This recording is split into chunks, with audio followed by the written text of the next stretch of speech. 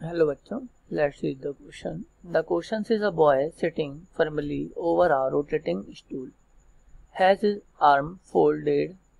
If he stretches his arm, his angular momentum about the axis of rotation will increase, decrease, remain unchanged or double. Okay. So condition समझो. Initially ये table है जो कि rotate कर रही है. Okay, मैंने माना ओमेगा से रोटेट कर रही है. यहाँ पर एक बॉय है. ओके, और उसके हाथ पहले फोल्डेड है और फिर थोड़ी देर बाद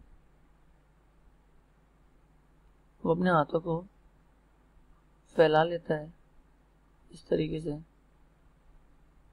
ओके, सो की concept is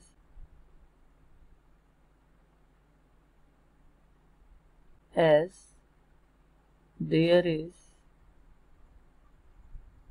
no external torque, कोई भी एक्सटर्नल टॉर्क नहीं लग रहा. Okay, so angular momentum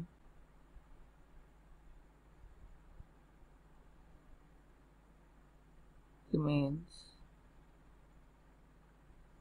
So as we know that tau external is equal to 0,